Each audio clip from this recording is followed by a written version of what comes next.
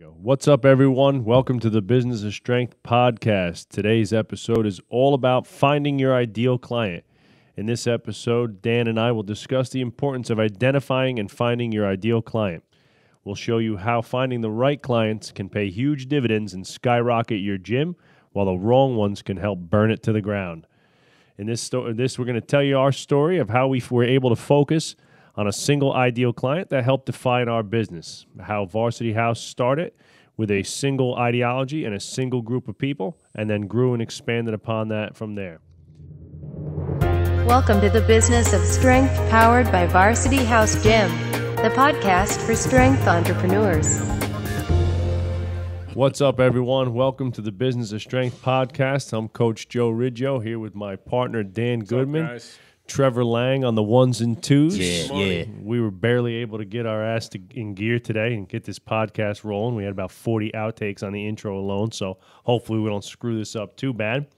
Today we're going to be talking about finding your ideal client and how niching down to a specific group of people can actually be the best thing you do. You know, most gym owners, maybe as a new business, think that we need to take anyone and everyone.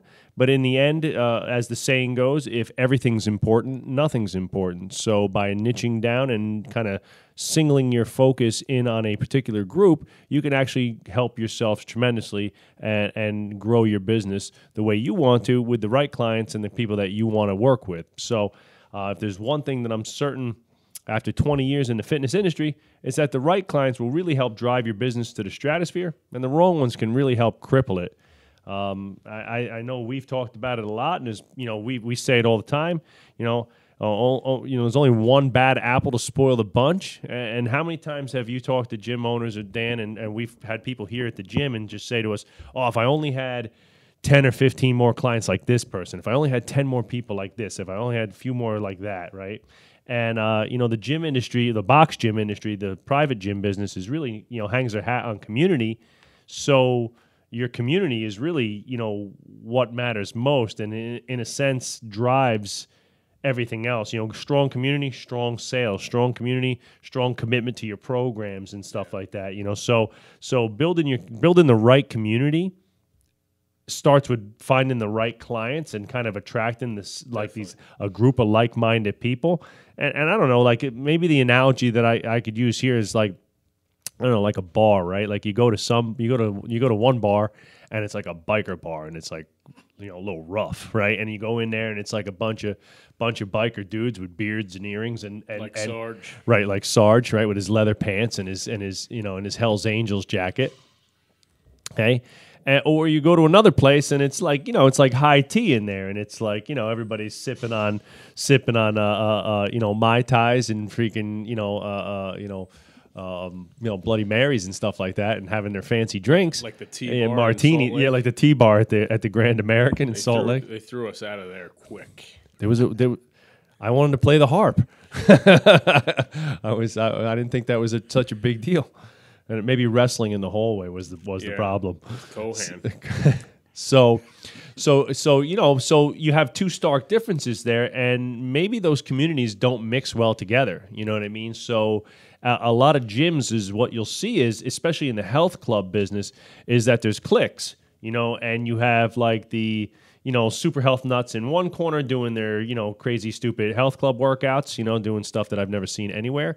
You have the, the house mom group. You have the, the string tank top group in the back with the fanny packs, the 80s leftover crew. And there's always kind of cliques of people in the gym. But in a small business like this, because we're all kind of grouped together all the time, building a real strong community with like-minded people is critical, and they kind of feed off each other. Like we see it here all the time, where the mob, mentality is like, oh, who's doing the 6-week transformation, and it's like, everybody's waiting to see who else is going on, and then a few people raise their hand, and all of a sudden it's like a domino effect, and a whole bunch of people wind up signing up, and they talk themselves into doing stuff in the gym. I think also too, I know it's cliched to say, but the vibe attracts the tribe. Of course. But there'll always be some outliers to the community where sometimes they're great additions to the crew, but as a leader and as a coach,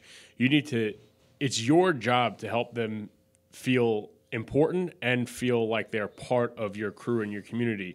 A lot of times people, it's easy as a coach, I'm speaking from a coaching perspective, to be on the floor and you have your 5 or 6 A+ clients, and all of a sudden 2 new people show up to class, and they might dress different, they might not have your gear on, they might not be in tune with the lingo and how you coach a class, and a lot of times people tend to shy away from those people when those are the people that you need to be spending the most time with. And a lot of times people just, I think, misunderstand that, and you have to go above and beyond in the inclusion process for those people that might not be or might not appear to be that avatar client. Yeah, sure. I mean, I think we do a good job of that during our onboard and or during any of our new special events, where we generally try to partner a new client up with one of our A+ veterans. So, definitely. Like if I got a new guy coming in to train and he looks like he's,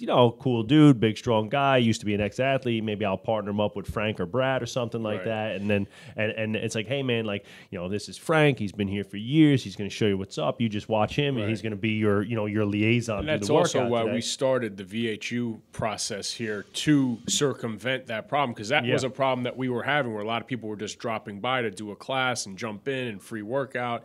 And obviously that was not working well for retention, is when we started to instill our VHU process, which allows you to do one thing, and that's coach well.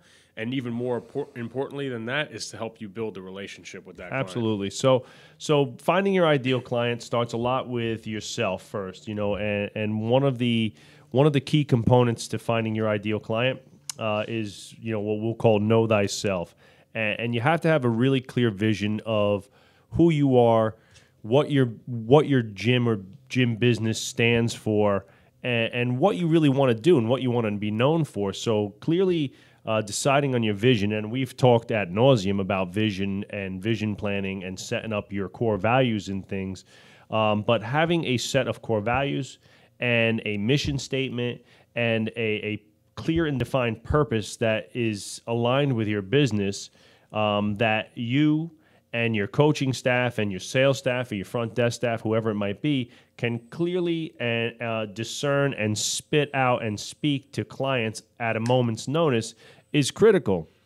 If you're out with clients or your employees are out and about in the community, and a client asks them about the gym and they have no real definitive standpoint as to what you do and what, in particular, what you are that's better and or more unique than your competitors around you, you're just another face in the crowd, another gym, another place to go. I don't know about where everybody else is that's listening to the podcast, but here in the North Jersey, New York metro area, there are thousands, not hundreds, not tens. There are thousands of gyms in the 30 or 40 mile radius that surround us. You know what I mean? If you drive from southern Bergen County to eastern Bergen County to northern Rockland County to NYC, obviously it was right across the river here.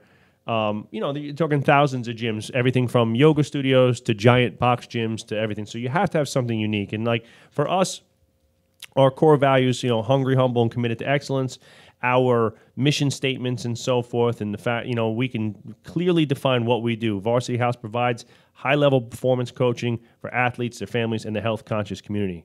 Our sole purpose is to give our athletes and their families the best hour of the day to improve their lives on and off the field.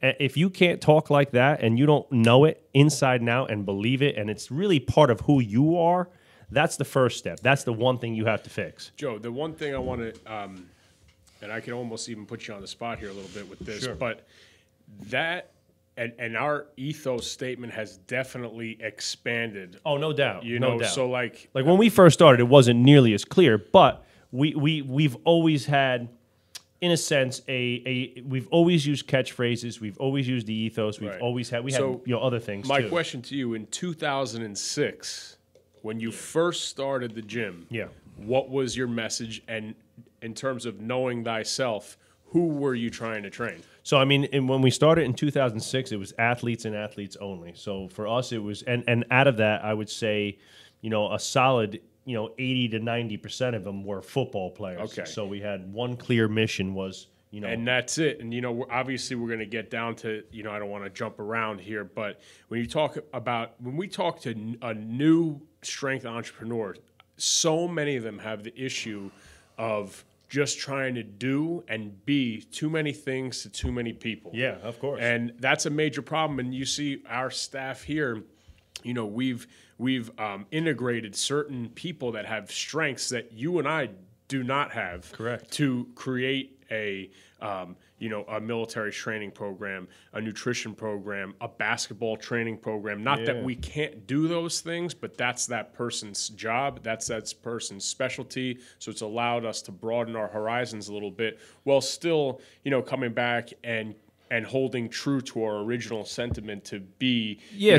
I remember for myself, and I'll speak for me, and then I'll kind of give them the quick version of how things went down with me and you. But I love sports.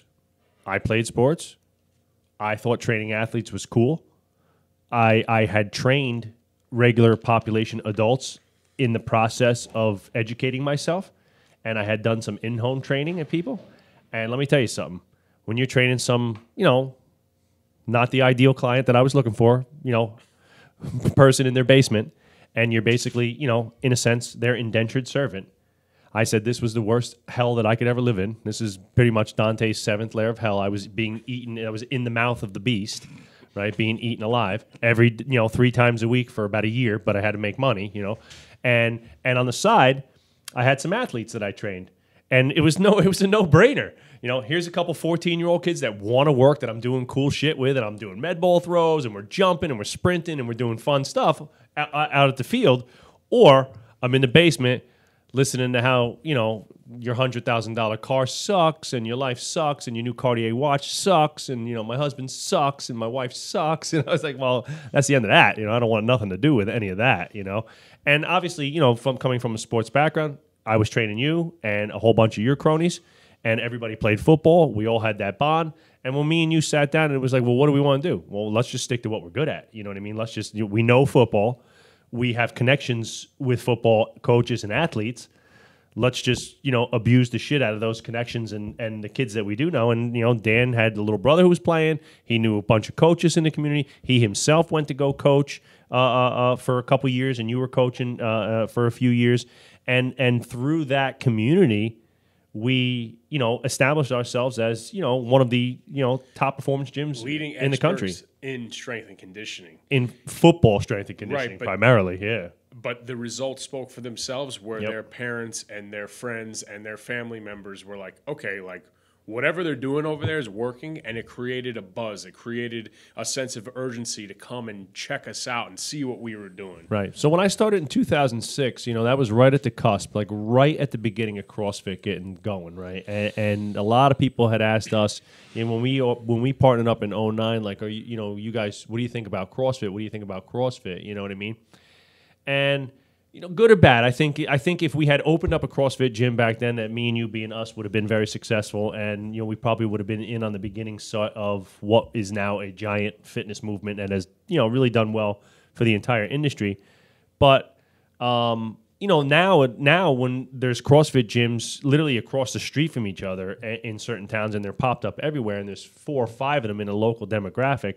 Right around here, right around us, within a mile or 2 of us, there's 4 or 5 of them. And forget about going down into Paramus where it's really busy. There's 12 of them. So, now, in depending on your market, that might not be a great option. So for us, at the time, there was only 1 or 2 other gyms doing really, I'm going to say it. There was only 1 other gym in the local area doing really good sports performance training, and that was probably Joe DeFranco and Joe's gym in Hawthorne. And Joe's obviously one of the top trainers in the world, and he had a place within about a half an hour from us, but we were going after different markets and stuff like that. And there's plenty of business for everybody, and Joe was a top-notch coach, and we never really stepped on each other's toes at all. And there was a lot of gyms in the area that had come and gone. There was a few people who tried, but nobody who was really successful. So I think just by dialing in and knowing what It's going to make you the happiest too, right? And it's going to say like, wow, this is what I love to do every day. Like you got to be able to show up and love what you do. And that starts with kind of being realistic with yourself. Like I want to make money too.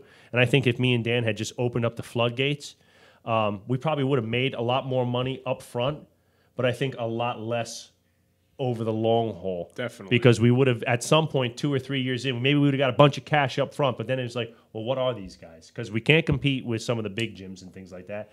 And there was other, so by niching down and knowing ourselves and knowing what we were good at, what we want to do, and clearly defining our, in a sense, at that point, we didn't have nearly the business savvy that we do now. But, by having, a set of core values and a mission statement that was specific to working with athletes, I think that set us apart from a lot of the competition because everybody who I know who tried to go into too many things too fast and then became, let's call it a, C- across the board. You know what I mean? It was never really great at anything. So, second thing is know your competition. And I don't mean by trolling your competition on Facebook and Instagram and hate commenting all their stuff and things like that. But if there are other gyms that you see that you want to be like if you're a listener and you're saying I want to open up my own varsity house. Well, you got to know what we're doing. You got to take a look at what we're doing. How are we presenting ourselves? What are we doing good? What are we doing bad? There's still plenty of things that we're screwing up. What are the holes in what we're doing? Knowing your competition is helping you know yourself. So by studying the gyms and people that are successful out there and people in your area to see how and what they're doing well, you might A, find some holes in their game that you can exploit to create your own niche, or B, find a completely different avenue that doesn't exist in your market. So for us up here in the northeastern, corner of Bergen County, Rockland County, there were no sports performance gyms.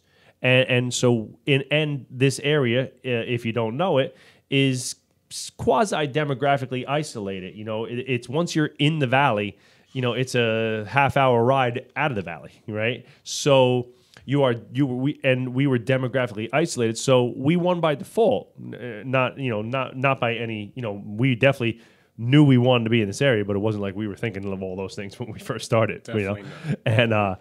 And so by being in the right, by watching the competition, by studying what they're doing, by seeing who they're going after, if you want to be the best football trainer in your area, and there's another sports performance gym who already has all the football teams in your area, you're probably gonna have a tough time. You either need to find a new area or you need to find a new niche. So some of the things, an example might be if there's a Globo gym in your area, I wouldn't go open up another Globo gym. How are you going to compete with them? Most 24-hour fitness, they're working on a mega $1 million budget. So you have to look at your community first. And not what you exactly want to do, but also maybe I want to open up a CrossFit box. Well, are there 6 of them in your town? You know what I mean? So maybe opening up another CrossFit box might not be the best thing to do. So, knowing your competition is really keeping an eye on who they work with, what they're doing, where the holes in their game are, and what areas of fitness and or sports performance can you exploit that they're not doing. So. Number 3, we have do your homework, right? This is one of my pet peeves because it's amazing to me how many strength entrepreneurs are out there who know so much about training but don't know squat about business and or the industry as a whole. And those are 3 completely separate things. So most coaches spend the majority of their time studying strength and conditioning. Then what's left over, a business book or 2. Then if there's anything left over, they're usually not, it's food related, like me, right? But nobody studies industry stuff. Morning. Trevor and I were literally talking about this morning, where a lot of strength and conditioning coaches are almost anti-sale, anti-business until they absolutely need to make money. And it's to me, if you're a strength and conditioning coach that's training people out of a basement or a small garage or whatever, you got real low overhead, but you have another job, to me, no offense, you could know a lot about strength and conditioning, but you're not a strength and conditioning coach by profession. That's not what you do. And I know, Trev. No, you're just a part-time coach You're making a part-time couple bucks. coach, so it doesn't matter. But when this is our career and we have 10 plus coaches that rely on Varsity House Gym to pay the bills solely, you bet your ass that we need to sell. Yeah. And if we're not selling, that falls, the onus is on us. Correct. To make the sales, and making money and having money to support your family does not equate to selling out. You know, you could still be a great coach and spend a shitload of time continuing your education and upping your training level, and become a great salesperson. Yeah, I mean, this is a little off topic, but like that, we get a lot of that when we talk about systems and sales processes and having sales scripts and things like that. And people are like, "Oh my God, it sounds like so corporate." And I'm like, well, look, you either treat your business like a real business, or it's not going to treat you the way you want it to. It will never be what you want it to be if you don't, take hold of the business side of things. Now, I get it. We're people are like, well, about the community, the blah, blah, blah. Well, I think Varsity House as a brand is stronger now than it ever was. Will it ever be what 184 Central was? Or will it ever be what, 234B Industrial was the way back days? You know what I mean? No, but it's better. We have better coaching. We have better programming. We have better equipment. We got a way better facility. We got better systems. The entire process of being a client or athlete here at Varsity House is so much better. The overall experience from the second you walk in the door to now. When you walked in the door to see me, it was like, yo, what's up, Joe? And it was like me with my notebook. And it was dirty, hard, underground training. But there was no process. There was no experience. It was like the experience was you're going to sweat to death in this hellhole because there's no air conditioning. So by doing your homework, what I'm talking about is that the industry is loaded with industry magazines, conferences, and gurus like us, right? Who are helping people. And there's a ton of industry magazines and industry publications like Club Industry, Athletic Development, Athletic Business Magazine, Club Solutions, Idea Fit. And these are all huge organizations that not only have conferences and provide resources for gym owners, but also, compile ridiculous amounts of statistics and things like that. So I still read Club Industry, Idea Fit, and Athletic Business every single month, and I get a lot of insight. Now, some of the stuff, like the last episode was, how to build out an aquatic center. Like, oh, okay. Like, I wish I had the money to build out an aquatic center. Trevor wants an aquatic center. Oh, yeah. Right? A kiddie slide, a tiki bar, right? A margarita station, right? So, but the reality is that not everything applies, but I pick up 4 or 5 good things in every magazine, and you see what the trends are, like what's trending hot, what's trending not. Most people are on this CrossFit kick, but most people don't realize that over the last 2 years, the number of new CrossFit gyms opening has severely declined. I want to know why. If I'm going to open up another CrossFit gym, or I'm a CrossFit person, I'm thinking about that. Well, I'm starting to think like, well, what are the roadblocks there? What's missing that they're not moving as fast, that they're losing traction in a sense? So those are some of the things. You got to keep your finger on the pulse. You got to look for trends and opportunities.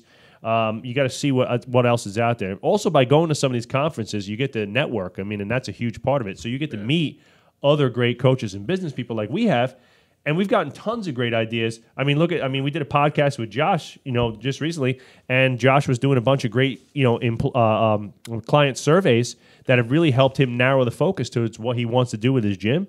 And it really, and we just thought it was a great idea because we'd never done it, 1, and 2, it was a great way to empower our clients and, in a sense, give them a voice. Definitely. So I learned something from you, Josh, and I learned something from our business strength community, and that's a great example of why you need to do your homework and get out in the industry. And you got to get outside of your little niche too. It can't just be like we just don't go to like powerlifting and sports performance seminars. It's mostly business. It's broad spectrum. Another thing too, when we speak to strength entrepreneurs, is a lot of them will say, we probably hear this at least once a month. I don't have time. I don't have time to get to a 2-day seminar. I have too many customers. I have too many clients. I have too many sessions to account for. And the funny thing is that I used to say the same exact thing. Like go on a ski trip, right? take of vacation. Course. Yeah, of course. And it's like, you know what? If that's your vacation, like you want to, plenty of times we've tacked on a day or two to conferences. Our boy Bernardo took an entire week vacation to come here. But here's the thing, too, is that when Joe and I, or Mike, or Trevor, or Adam, or Sarge, or Simone, whoever, it is required here that you must do continuing education credits every single year, and we pay for half of it. But here's the thing. Every single time that somebody leaves the gym here, our community, they want to know about it. They want to know what you learned. They want to know the new exercises. They want to see the pictures. They want to follow along. So it's by doing that, you're upping the level of your client experience, and you're giving yourself,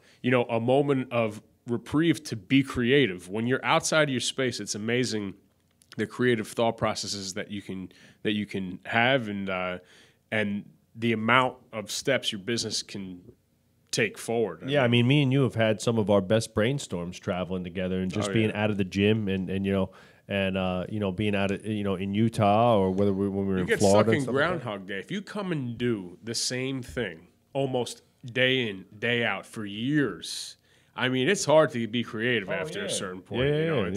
I mean, that's what I love, getting out of the gym. I think we had one of our most productive, advisory board meetings ever when we went out, to the market and had, a full day quarterly advisory board meeting out of the gym. We had a blast. We ate, we had coffee, we chilled out, we all had breakfast. We had a nice time together, and it was fun to get out, and everybody was creative. Everybody was just out of there.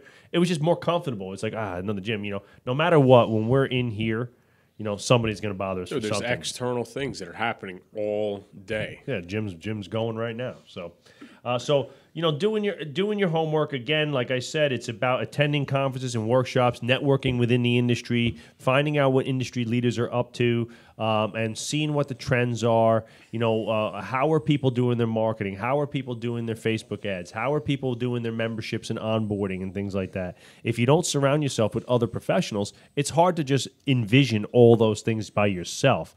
So get out and learn as much as you can, and see exactly how the best gyms are doing it and how they're marketing and making money. Okay, do your homework. Number 4 is niche down. We talked about this in the beginning. This is the absolute key. Finding something that you are truly great at, right? You do not want to be a jack of all trades and a master of none. There are a lot of let's call it, we do everything gyms out there, and they got a little bit of boxing, they got some spinning, they got some wrestling, they got some fitness type crap, they got a whole bunch of this and a whole bunch of that, and they do all of it very mediocre, right? And it's, like I said, C minus across the board, right? And if you're the type of client that just wants like space and fun toys to play with, that might be good for you. But the kind of clients that we're talking about, the ideal clients that we want, are people that want to train a certain way, want a certain type of community, want to be invested in our vibe. They want to train. They want to know that they're getting their money's worth. They're interested in what's going on physically with their body. Right. So one's not better than the other, though. I think that's important. Like for somebody that owns a health club or aspires to open a health club. Well, no, the client is just going to be different. You can't go after the same clients that we're going after, and vice versa. You're looking for a different clientele. Yes. You're looking for clients who want space and stuff to do, right? And they're kind of or more of those autonomous clients that I don't really need any help. I just want to do some cool shit and have some fun. But in those environments, you could still offer extreme customer service, where a lot of places are notorious for horrible service, horrible cleanliness, horrible contracts. I mean, you could still be the premier go-to health club. I'm not crapping on those on health clubs, sort of, but like our clients, when you go to a health club, there is no real strength and conditioning, right? It's fitness. It's just working out, right? There's no real strength and conditioning. Nothing is programmed and periodized, so that is in the difference. And so for us, it's actually a harder sell to sell clients, hey, you're going to come pay, $200 a month And train for real and lift explain weights the difference and everything else and Right. and they're gonna be like, what? I got to do all that. What are all these numbers? So What's for all us, this programming? So we are, by us niching down, and like Dan said at the beginning, when we did was focus on athletes, and almost all of those athletes were football players. We went to all the football games. We went everywhere we could. Varsity House was known for a leader in sports performance, and for 10 years we only trained athletes, and out of those athletes, 85% were football players. Every football athlete, every football coach, and every football parent knew who we were, what we were about. And we had Varsity House football shirts made up. We used to give out shirts at all the games and stuff like that, and we still do. And that just gave us a distinct advantage over other gyms trying to cater to everyone. And our motto was always, this is what we do, and we're the best at it, and that's it. So by dialing in and kind of focusing your attention in one area, you can be the best at something. And I don't know any industry or any type of person in the world, and you guys could chime in on this. We could brainstorm. Think of one person who's not the absolute best at what he's doing, that isn't absolutely fucking loaded, and is living his dream. Like who's out there that's not the best? Who's the best guitarist? I don't know, like John Mayer, Adam Levine, Joe Satriani. Jimi Hendrix. Now he died young. He went a little too far. He had a little too much fun. You know what I mean? So we're talking about people like some of the greats. So name anybody, great writers. Stephen King. He's doing really terrible. Let me tell you. So if you strive for greatness in one thing, if you actually became the best football strength and conditioning coach in the country, I think you'd be pretty damn successful. Right, and other opportunities arise from that. I think a lot of people, I know, speaking for myself, is that 10 years ago, I wanted to be a lot more things. I'm like, I could do this pretty well. I could do this pretty well. I want to do this. I would like to try that. And, I was humbled quickly when I realized that I wasn't very good at any of those things, and that I needed to get really good at one thing. And what I was good at was coaching, and I could become a very good coach. And now that we've solidified ourselves as experts in strength and conditioning and coaching, other opportunities have presented themselves. Yeah. I mean, that's what I was just gonna say. So, so let's take it from 2006, and I'll go back even further because I started training before then. So, for the first decade or so of my career, I was primarily focused on athletes. Now, did I train some regular clients? Absolutely. I got to pay the bills, right? But that was not my focus. That's not how I marketed myself. It's not the clients that I went after. I had a few because they were willing to pay me. And I was going to college and such, and that was just the way it was. But when the business started, when I finally opened up the first gym in 2006, I trained no athletes, and I wouldn't. And I remember, when Lance... No adults. And I remember, Lance bothering the hell out of me all the time about training. I wouldn't train him for, a solid, 2 years, maybe a year. And he kept bugging me, and I finally trained him. I whooped his ass so bad, he was so sore he could barely walk for a week. And I did it on purpose. That was not good strength and conditioning, but I was like, I'm going to get rid of this guy because he's driving me nuts. I whooped his ass. And, 12 years later, he's still driving me crazy, But the reality is that, we had this singular focus. But because of that, we became known as this great football training facility. And then we had a ton of dads come into the gym. And moms and dads and parents hanging out at the gym, and they're like, "Wow, this looks awesome." You know what you should do? You should have a little group. You should have something here for little kids. Oh, all right, we don't have little kids. Let's start doing some junior program stuff. Let's start working with peewees, 5th, 6th graders, 7th, and 8th graders. We started doing that, right? Started making ties in with some of the local Pop Warner teams and things like that. Hey, you know what you guys should do? You guys should do some adult classes. Well, I have a bunch of moms that are, we're all here dropping our kids off. Maybe we could work out, going to 2011. Dan started a little group in the morning with 4 or 5 women that were the wives of clients and or moms of clients that we had training at the gym. And that group has spawned into our adult program, which now accounts for, nearly about 40% of the entire business. So and from that, 3 people that started with. yeah, that's right, people 3 people twice a week. Yeah, Literally. and Diane Smith is still here. So, Yeah. and so that spawned into the adult fitness. From there, once we had a little group of adults training regularly, I came up with the 6-week transformation, and me and Dan were like, hey, let's do something cool. Let's start like a body fat, weight loss, getting kick-ass shape type of transformation. At 27. Now, now we're getting, 60, 70, 80 people for each transformation. And they're a huge hit, and they're a big part of our gym culture. And that begets another opportunity, and so forth. So every opportunity that we've had came from being really good at one thing first. And then people were like, hey, you guys are really, really awesome at strength and conditioning.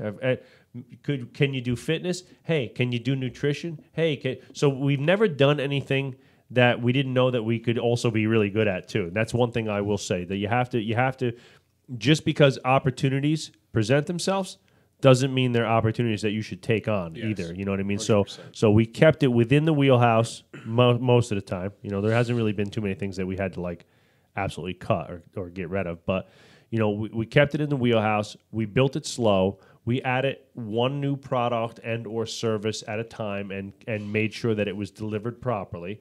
And that now has spawned into a lot of other things where, we have multiple revenue streams, multiple businesses. I mean, the highlights business is a direct result of being really good at football training. We were really good with football players. We had some of the best football players in the county training at our gym. We had coaches asking if we had film on players, and they didn't have film. So in comes Team Money. In comes Team. We had Team Money doing our website and some YouTube videos and stuff like that were pretty good. We had, I think T did a couple gym videos that parents had saw and some of the kids saw. And it was Spencer Colsar. Yeah, his first one. He ended up going to UPenn, and that was that kind of opened the floodgates for a whole bunch of kids, and so that's another business right there. But everything related to one thing. If you could trace it all back, it all went back to being one thing. This is the most badass gym in the area for training athletes, and that's really what it came down to. So niche down as much as you can, and that will absolutely help you focus in your attention and your energy into one group of people, and then that group of people will be your best advocates. They'll be your marketing team. They'll be everything for you, and they will spread the gospel if you really become great at working with them. So if you want to be the best, let's call it transformation gym, and all you do is awesome, 8, 6, 10-week transformations, and you're this fat loss guru, go after the right clients, build that process out, kick it in the ass, and make sure you're awesome at it. Everybody has an amazing experience. And then maybe if you wanted to start like a membership-based thing, or you want to start doing kettlebell classes, or you want to start doing other things, then you could have some offshoots because you've built a rapport and you have a base of people who are, in a sense, like living and dying your brand, and they want to be part of it at that point because now you've created this culture. And are ready to refer new people. Right. So that's the key. So number 5 is be seen and be yourself. I don't know. We've just always had the mindset of we're going to be who we're going to be, and we're going to train who we're going to train, and you either like us or you don't. There's plenty of business out there. There's plenty of great clients out there. I'd rather have 5 really awesome clients than 50 crappy clients. But me and Dan knew that if we wanted to really cement ourselves in the community, that you have to be out in the community, and people have to know you and get to know you, and they can't just see you as Coach Joe or Coach Dan that works with your kids and things like that. They got to get to know you as people, and so going out and we've talked about this a lot, and going out in your community and making friends with people will get you way more business than anything else out there. Right? Nothing will ever replace building personal relationships. So, a lot of people say to us, well, I don't want to be hanging out with my clients all day. And well, let me tell you, well, don't. And at some point in the small gym business, the box gym business, people are going to want, in order for them to get to know you and know who you are, believe in you, you're going to have to spend some time with them. Now, you don't have to be like up their butts all the time and like hanging out everywhere, but like going to football games, being out in the community. You've talked about it a lot, like, trolling the local coffee shop all the time and calling people by their first name and getting to know, even at the local Starbucks, just saying what's up to the baristas and being nice to people. And I know all their names. Yeah. Like, a thing about that too, Joe, is that people say, oh my God, like, you're going to start a new gym, you're going to work a lot. I mean, that's no doubt. And if you say, look, Sunday is my day with family, okay, so then that's your day. Protect that day. That's the day that you stay home. That's the day you spend with your wife, your kids, whatever. Yep. But you can control how you spend time with your clients by having a marketing calendar that says, hey, look, if I know that's really important, there's going to be one thing a month on this calendar where I can let my guard down as Coach Dan, and I'm not coaching on the floor. That's their main interaction with me. It could be, all right, this month I'm going to go to the Lyndhurst football game. Next month I'm going to do a 5K with my clients. The month after that, we're going to have our Christmas party, our holiday party here at the gym. And, there's just – it could be anything. I'm going to do way more than all those things. Yeah, but if you feel like you're really strapped for time, if you don't put it on the calendar, it will always feel like it's being rushed. It's like, oh my God, I got to go do this, or I got invited to this party. Oh God, I can't do that. But if you're getting invited to all these things, you could say, hey, you could easily say, hey, I can't make that, but next Friday night, I'm going to be doing this. You should really come and attend, Yeah, and I think like some of the gym, like, look, you have to look at clients like they're an extension of your family in a way, right? And a lot of, you can't just look at them black and white like dollar signs. You know what I mean?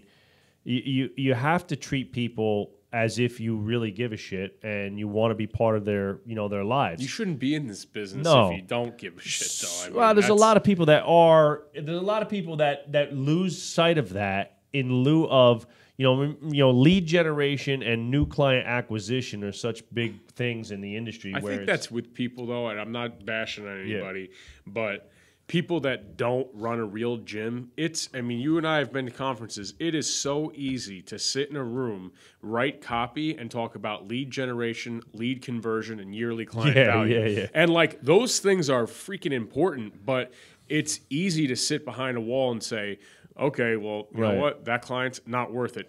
They're out. But then show me how you actually turn that into a real action plan that led to real business. Of course. change, and also it's like, so say you've had somebody for 3 years and like, they lose their job. Then what? Like, unless you've been in and coached that person, have a real relationship with that person, it's so easy to be that business guru who doesn't run a damn gym to say, they're not worth your time. It's on to the next person. It's like, that's why you got to pick and choose. There's been plenty of clients and athletes here who've come on hard times or had bad things happen to them, and I would never throw them out. Hell no. You know what I mean? And so but building a real relationship, building a friendship. So, here's the scenario, right? I don't know, like you go to college, you meet a bunch of dudes on the football team, you get to talking, you get to hanging out, you go out a few times. Hey, these dudes are really cool. Like I actually met some really cool dudes.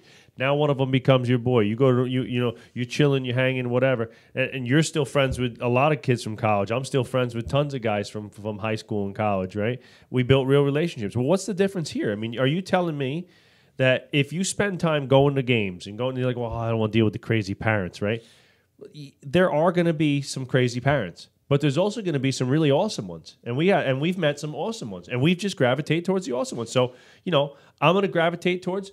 There's some really good parents. And then when I go to a game, and I used to see, like Lance or a Brad or there, when Jordan was doing track and stuff like that, and I'd go to a track meet and Brad and Colleen would be there. They'd be like, hey, what's up, Brad? And I go hang out with them. And they're awesome. And they're two of our best clients. You know what I mean? They're great people. So it's like, and even like the business that you do, my friends that I grew up with that do offer a service or do sell a product, because I already trust them. Like, For example, like my one friend, Jason, is a dentist. Like, who the hell do you think my dentist is? Yeah, of course. You know what I mean? It's like, it's you have to, people gravitate towards people that they trust. Yeah, I think it's, and it's not an accident that, I try to integrate my wife and now, my son into the community. And you do the same, and make Dana part of the community. And the girls always come for the strongman, the parties and things like that, because it humanizes us, and the women, I think, and the men that come here want to see us in, just a regular dude kind of light. Like we're just out at the barbecue, hanging out in the backyard with our families and having a great time and talking about the same struggles and the same issues and the same things that all those people have. So it's building a real relationship with your clients is the same thing as building real relationships with real people. I think we talk about this on every podcast. I mean, it's so important. It's so important. I mean, and again, I'm not saying that you're going to make friends. Just like, I'm sure you have friends, and I know I do, who have another B squad of friends that you're not that good of friends with. Not that you don't like them, right, but you're just like, yeah, those guys are okay. You know what I mean? Like, I'm not gonna throw nobody under the bus, but like, I know Rob, my boy Rob's got a whole nother set of friends that he has, and they're all good dudes, but they're not my friends. You know what I mean? They're not like my close friends, and I don't dislike them, but I don't go out of my way to hang out with them. You know what I mean? So it's the same thing here in the gym. There are, a few dozen clients who are amazing, who I would literally invite over the house, and they've some of them have already been to the house to see the baby and stuff like that. And there's a couple clients that are like, maybe we don't want them over to drive you crazy, right? But for the most part, because we've dialed in our core values, we know exactly who we are and what we're going to do. Because we go after a certain type of client, we've actually eliminated most of those clients. And I would say before years ago, before we came to the new gym, there would be a couple stinkers in the group. There was a couple women in the group years ago who were bad apples, who had cattiness and bitchiness with some of the other girls and stuff like that. And there was a few of them that I personally had to have a what's what conversation with. And those people wound up leaving because we didn't stand for that shit. Our gym is about, hard work, humility, and commitment to excellence. And if you're not humble and you can't be nice to everybody, or you can't talk to other people with respect, you're gonna berate. I had the one woman berating our 18-year-old front desk girl. She didn't know shit from Shinola. She didn't know what she's getting screamed and yelled at by a 45-year-old millionaire. You know what I mean? So also too, sometimes in those scenarios is that sometimes the people that might have the facade that they're not having a good time or they're stressed out. It's a lot of times just they're not happy with themselves in training. And if you just go speak to them, it's funny how and you single them out after class, and not that you're going to come down on them, just see what's going on with them, and you spend some time and invest some time into those people. It's funny how they could turn from what you're going to think is an adversary to one of your biggest fans. Yeah. Well, look, I mean, there's an absolute truth to it. When you call people out sometimes, and you call people out, my wife is, I mean, if there's one thing, that I respect her more than anything for, it's the fact that she has never strayed from telling me the truth, good or bad, right? Whether I want to hear it or not, I'm going to hear it, right? But the truth is that she's not afraid to stand up to me. And she's not afraid to tell me that I fucked up, or that it's something that I did something wrong, or there was a flaw in my character in some way, shape, or form. And because of that, it really makes you think about your action. And I'm like, wow, that makes a lot of sense. Maybe I am making her feel really uncomfortable, and I need to change that. So when you call people out and you say, hey man, what's with the bad attitude, dude? We're just having a great time. We're just working out. You can't, don't get upset about that. You know what I mean? And you had that conversation. You're like, oh, maybe I didn't even realize I was being such a dick. You know what I mean? And it's the truth, though. It's the truth. And sometimes people just need, they're used to maybe, I don't know, walking around in their own world, king of their castle, or whatever it might be, or however they're used to getting away. And people pay. And I also think that because people pay for service, they automatically expect a lot of ass kissing and things like that. And here you get amazing customer service, but you got to be nice to people. You got to keep it real. You got to be fun. You got to be energetic. You got to be a positive influence for the community. Or we're gonna have a sit down, and we're gonna have to have a conversation. If you're constantly, being negative, you're gonna get a talking to. No matter how much you're willing to pay. I always find it interesting too, when you see. you go out to a nice restaurant, you could go out for work, or you go out with friends or friends of friends. It's like you could be at a really nice restaurant where the service is top notch, and you see like people's true colors where they're like not that nice to the wait. I can't stand that. Who was it that we? I can't stand. I forget who I forget who it was that we talked to. Damn, it was some bigwig, but I can't remember. But he was saying, when he does his job interviews.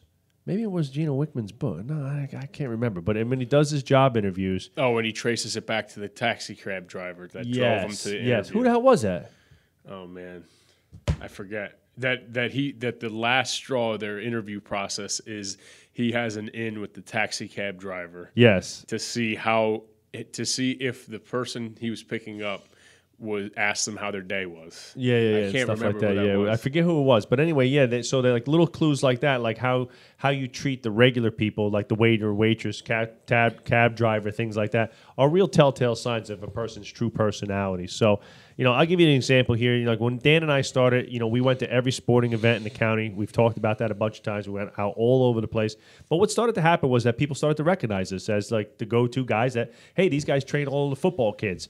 And eventually we met a couple cool parents and coaches, and we gravitated towards them, like Coach Dunn being one of them, right? And he literally became like a friend of ours, And we would hang out, we talk football, we talk about the kids, blah, blah, blah. And we get to know him. And then, and then we go to another game, and eventually, it was like, hey, what's up, Dan? Hey, guys, come sit with us. We're all, me and a couple of dads. It's just proximity, right? right? So then all of a sudden, hey, they're coming to invite us. Hey, we're having a little barbecue before the game. You guys want to come over, have a couple dogs, and blah, blah, blah, blah, blah. So we show up a few minutes early. Guys are tailgating, having some fun. Like, I remember going with like Marty and his dad to the BC games and stuff like that. And all of a sudden we started building this little community, going to the games, and people started to recognize us at the games and inviting us to come to the games and stuff like that. And all of a sudden, they became friends, and we were hanging out, and we were doing stuff, together. And next thing you know, it's like, hey, man, you know what? I'm gonna really try and get you some more kids from this. And I was like, hey, I didn't ask, you know what I mean? I'm just being myself, just being, I'm just here, being my normal self, being cool. I'm just here to party. I'm just here to party. Yeah.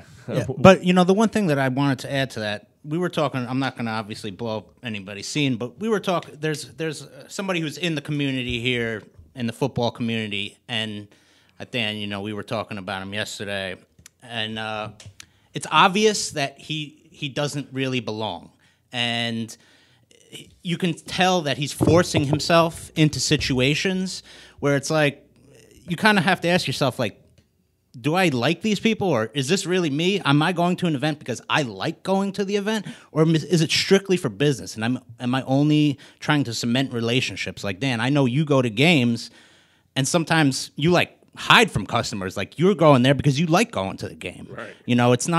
It's genuine, and I think the important thing is that people who are at like a sporting event because they want to be there, they see right through that. If you're there only for business, they can tell right away. And I think you kind of have to ask yourself, like, if you hate hanging out with your clients that much, should you really be doing what you're doing? Yeah, that's a great point. Look, if you're going around the football field handing out, now me and Dan have definitely handed out flyers and stuff like that. No, it was always on the cars. Yeah, we never shitty to the people. We would just plaster the cars. Like, oh yeah, that wasn't me. Yeah, till the cops came after us. I remember the one time, Trev, me and you, that was me and you, when we were at PC and it was real windy. No, cease and desist. And I remember the flyers blowing all over the parking lot, and they were pissed. But anyway, but we were there for the kids, and I was there to watch our athletes play. I was there to support the teams that we worked with. And we were just genuine fans, and that's, I think, what people saw in us. Like, yeah, these are a couple good guys. Like, they don't have to come here for 3 hours on a Saturday and watch freaking football. Right. And we went to a lot of junior football games too. And if anybody's watched junior football, right, you got all three levels play right after each other. Could be 4 hours of freaking little kid football from 7 to 10, 11 o'clock at night on a Friday.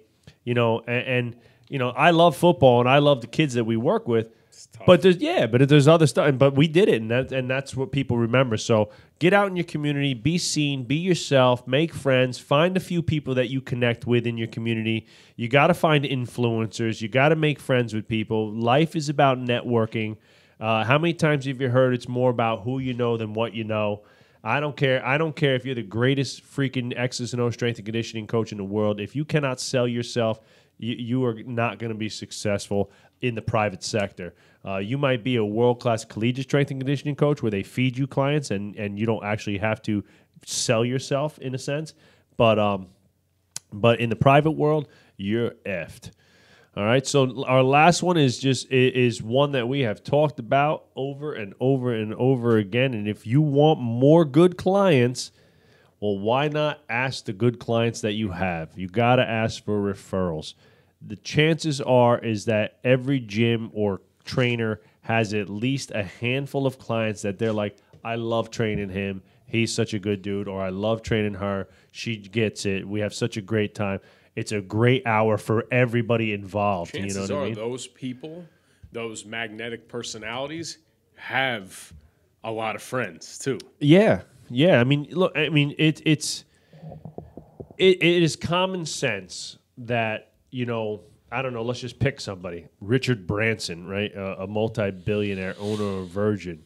He's probably got a couple other mega millionaire friends. I'd say more than a couple. Yeah, exactly. Probably hangs out with some powerful dudes that are the heads, CEOs, and head influencers that sit on the boards of directors of a whole bunch of companies and things like that. And so if you were like, I don't know, selling aerospace, technology, maybe making friends with Richard Branson is also into 40 other companies and things like that. So you have to understand what you're doing. Now, and people say, well, I don't just make friends. You can't just make a friend. Well, I'm not saying it's going to happen instantaneously, but I can honestly say that over the 20 years that I've been training people, that I've made a lot of really close friends in the gym, and we have some good people that we hang out with, and that we consider friends, and that that literally come to our houses, come to our come hang out with us, and go out for food and drinks and whatnot, and have become a real part of our lives. So you have to ask the people you have. I would say that when we do our expense reports and things like that from clients, and we look at our clients, the top 100 people account for 90% of the money. So out of all the clients that we have, of the 500 clients that we have here, 100 of them count for most of the money, and the reason is that because those 100 clients that are really bought in, all right, and let's even take the top 50. And those are like the hardcore. And then you look at the top 10, the numbers. If I printed out a report and showed most people what our top 5 people spend here a year, they would lose their mind. We're talking 15, 20,000 a year plus. I mean, and buy all our shirts, pump our brand to their friends, right? Come to all our parties, invite us to their events, right? If they have a business and such like that. Go out of their way to help other community members. Go out of their way to be part of the special events and things that we have here, right? That's the type of people you're looking for. So if you can narrow it down and start asking those people for more people like themselves, and in a way, now, we do it in a lot of different ways. This is not an episode on referrals, but we spend about 80% of our time and all of our marketing efforts on getting our current clients to refer friends to the gym. So almost all the internal marketing that we do with all of our special events and everything is geared towards referrals, not getting new clients off the streets unless those new clients are referrals, right? And that makes a giant difference, because we've talked about this, I think, in an episode or two ago, where we talk about that makes them a highly qualified lead. The likelihood that person coming from a referral of one of your top clients already has an understanding of what your gym's about, already has an understanding of what your friend's about, and kind of gets the vibe and is like, I'm into this, and they're going to come. The likelihood that they're going to assimilate into your culture way better and easier is really high. We're talking about 90 percentile as opposed to 50-50. Could be. I think something that everybody needs to know is in your gym, who is the top 10%? Like who are these people? Because sometimes, I know for me, when we started putting those lists, it was very surprising, and you start seeing the offset. Like, oh wow, like this person was referred by this person, and this person referred that person, and like the spider web of people might from one person might equate to 25. So then that's the person that you need to say, hey, look, I would love to spend an afternoon talking shop with you just about business, and like, let me take you out to lunch, or could you come meet with me at the gym and just talk business? And like, if you pick that person's brain and really listen to what makes their experience so great, then there's a lot more business to be had by tapping into what made that specific experience so awesome for that person. Yeah, we're about to do a survey. We're about to do a couple luncheons with some key clients, and those luncheons are not like asking for money or anything like that. No. It's really just like, hey, let's go out. What do you think about the gym? What do you think about what's going on in the community? What are some things that we can do for you? Really, is what it comes down to in most of those surveys and gifting back. Right. Sure. Some of our biggest influencers, we spend thousands of dollars around the holidays just thanking them, writing a personalized thank you card, and gifting back to say, hey, look, the amount of time and energy that you put forth towards a place that you don't need to, it's not expected. We really thanks so much. Like, here's a free massage on us, or here's a gift card to this restaurant. And, every single person that comes through our VHU, just for coming and spending a month long with us, they get a gift from us, an edible arrangement. It's like $32, but it's just giving back to people empowers them to say, wow, like, this was an unbelievable experience. Every single VHU that we have sold got a basket, and every single person has said something about the basket. Every single person. Thank you so much. The card was so sweet. You guys are such nice guys. We really love the gym. We love the culture. How many emails did we get this week from the 6-week transformation from new clients, and the transformation be like, you guys have such an amazing community. I was very nervous. I felt so comfortable. You had a great staff. Everybody was so nice to me. We had a woman that wasn't feeling so good. She was, getting lightheaded and nauseous from training. She hadn't trained in a long time. Everybody took such great care of her. Everybody was super nice. I called her. Dan called her. Simone called her. The front desk girls all called her and emailed her. I sent her something to her house, and it's like, hey, you're not alone. Don't be discouraged.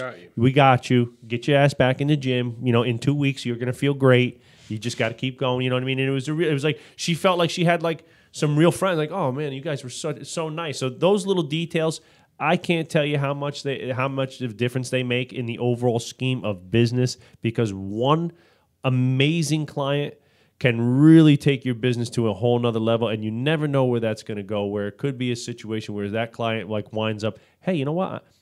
I own 2 buildings down the street. Maybe you want to move your gym. You know what I mean? Like, you never know where things come from. So you never know who's who and who's got what and who knows who. There's always somebody who knows another person. So ask for referrals.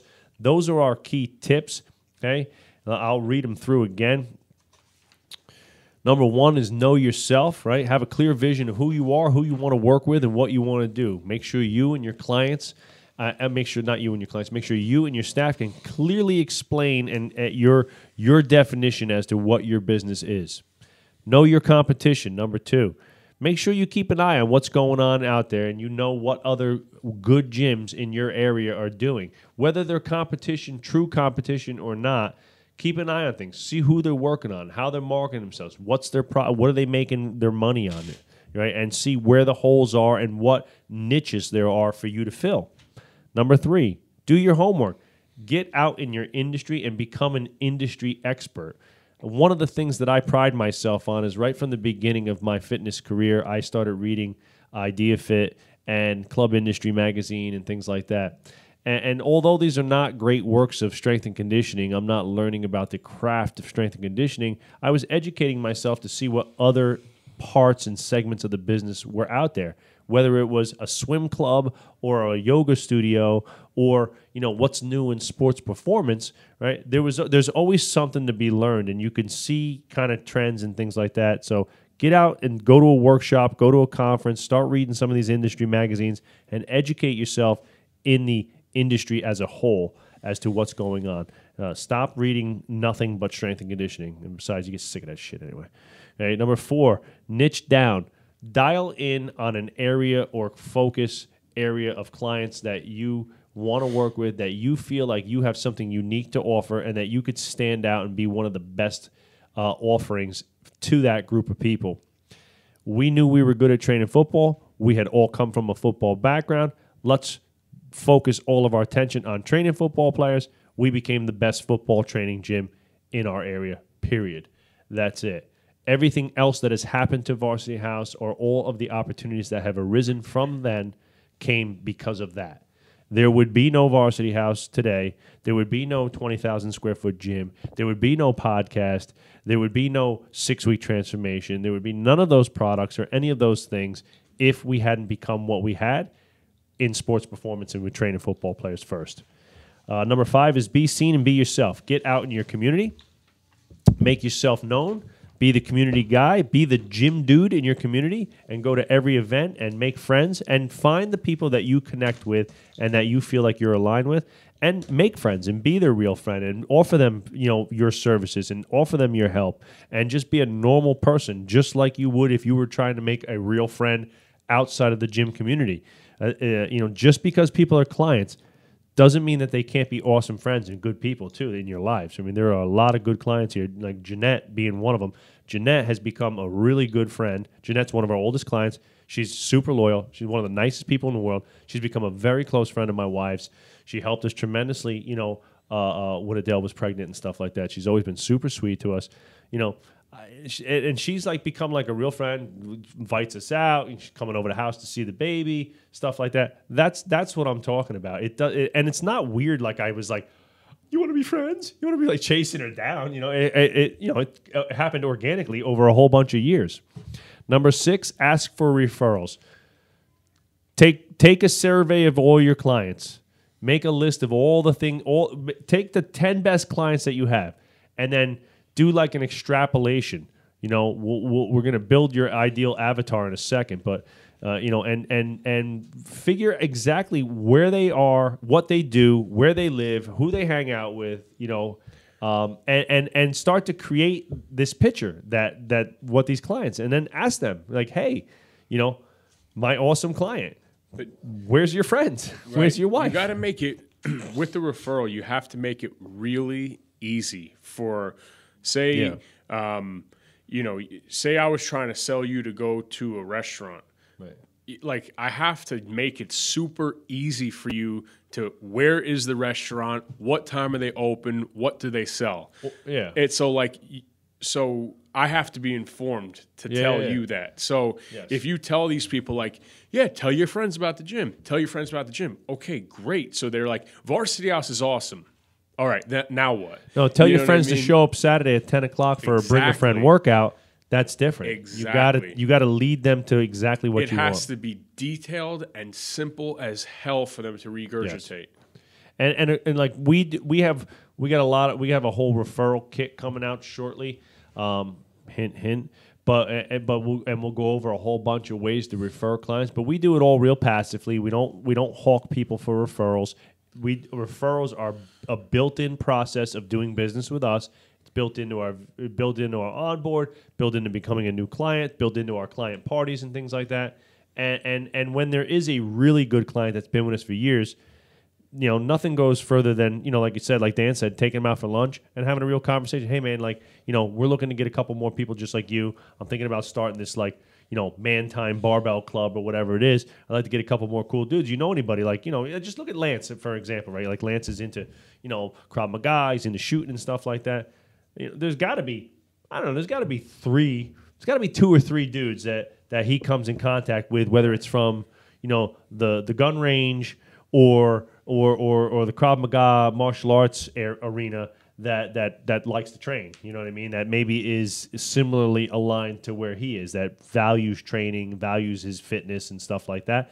And it's like, hey man, or he's got some friends, or I know, just like a lot of the clients here, all friend active. They go, they do 5Ks, 10Ks, marathons. They compete. They do whatever. So, doing your homework and asking the right clients for referrals is by far the best way to get really good clients. And that's our number one way, is asking for referrals.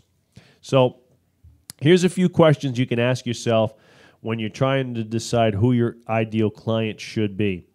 And when you've answered all of them as completely as possible, you will have a kind of an avatar for what you're looking for, and you're ready to make some business gains and kind of start to dial in. You could see exactly what that client starts to look like. They literally start to come to life. Like, I think our clients here, like when a client walks in the door, right, I can look at them and know almost instantly if they're a Varsity House like avatar, like, you know what I mean?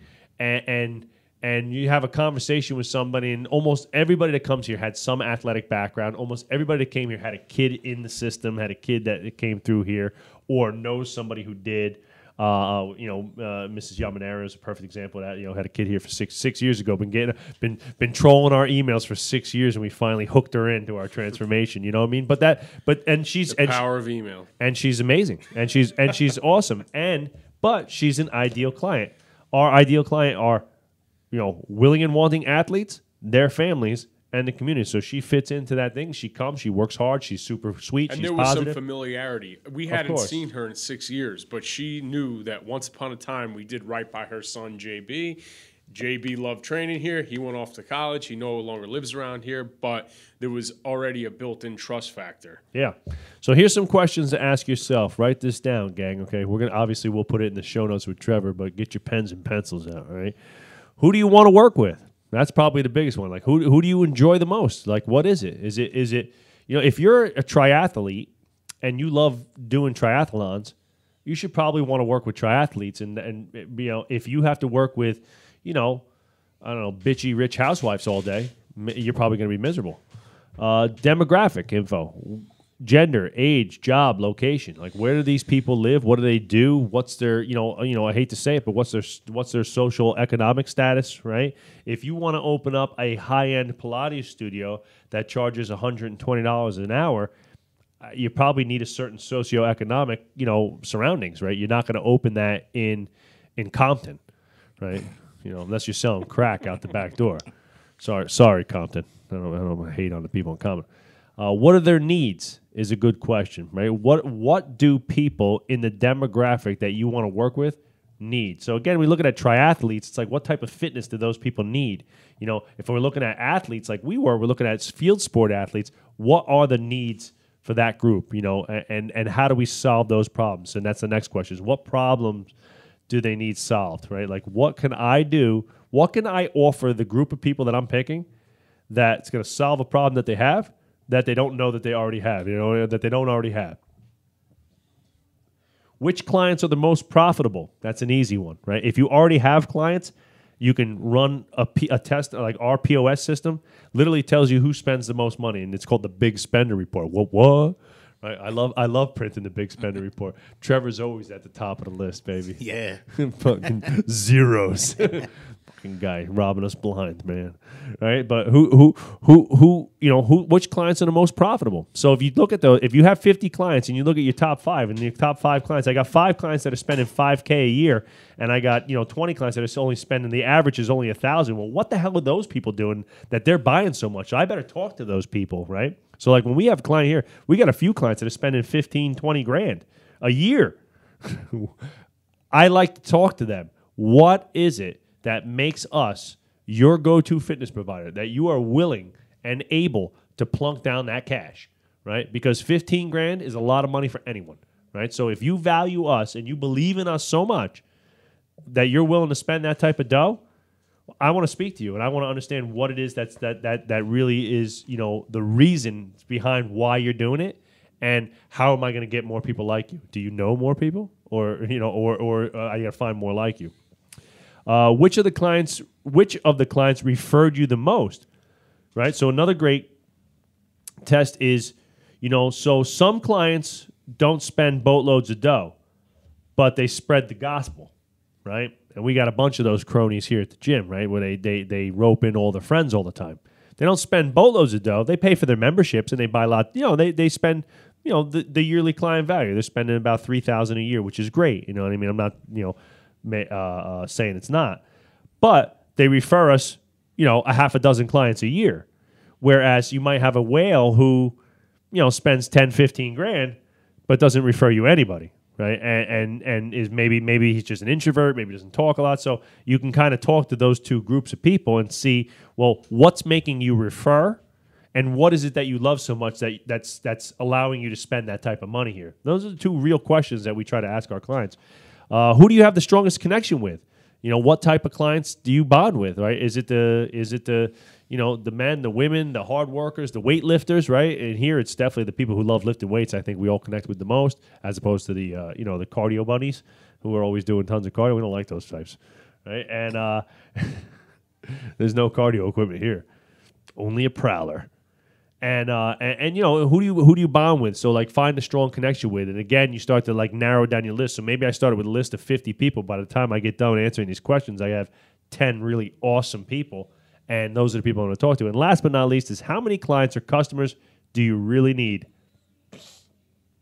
And this is an important business question because, and me and Dan have gone back on this personally as frequently as yesterday,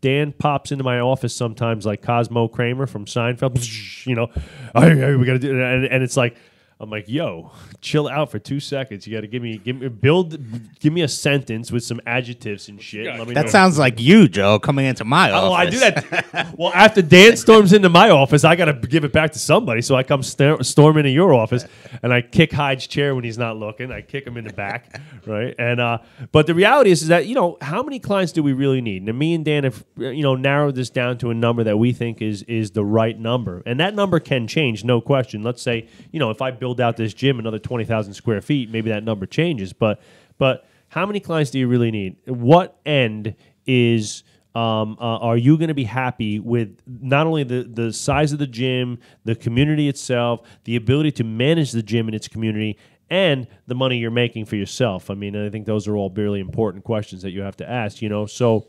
On the last episode, we were talking to Josh a little bit, and we said, like, look, man, there's no doubt that running if you got a $10 million business and it does $2 million in profit, so that's 20%, or you can scale that business to $100 million and it still does $2 million in profit, but now you're at 2%. I'll take the $10 million business any day of the week because that $100 million business is a bitch to run, right? I went from 100 employees to 1,000 employees, you know what I mean? I went from 100 problems to 1,000 problems, and I went, now you have all sorts of different things. So, people look at what we're doing and they say, oh, well, I want to open up a varsity house. I want to do this. I want to do that. Well, nothing comes without a cost, right? So growing the gym as we have has costed us something, and that cost has been, time, money, management, issues, things like that. And time being the biggest one. And so if we had gone back and answered all these questions earlier and dealt with our operational side of things earlier, I think we'd have a lot of this worked out already. You know what I mean? There's already been a lot of this process would already done. Things would be a lot smoother. So my closing statement to all of you is that as with everything we try to give you for the Business of Strength, whether it's through our mentorships or through our podcast and the stuff that we put out to the internet, it is really preventative medicine. And that's really the best way that I can sum up what we do here at the Business of Strength. It's trying to help prevent the same mistakes that we made and to give strength entrepreneurs, gym owners, and coaches some options as to other avenues that they might take. And that if you plan carefully and you spend time working on the business now, later, you will have to spend a lot less time working on the little tiny details. And those things will start to come into focus. So, and one of those key things is finding your ideal client and just making sure that you get the right people into your gym so that you don't have to work backwards. So you don't have to have 200 people and be like, man, I hate 50 of these people. I can't stand them. I hate everything they're about. I don't want anything to do with them. And you have 200 people that you absolutely love and want to be a part of that you would literally have over your house for a barbecue, and you could honestly have a great conversation with every person. So that is the key. That is another awesome tip from me and Dan. We are done. We are drop the mic, blow this place. Peace out. Peace out, gang. The business of strength powered by Varsity House Gym. Turn your passion into your profession and learn how to run a world-class business. Be sure to visit us at www.strengthentrepreneurs.com to learn more. And as always, at varsityhousegym.com. Become unstoppable.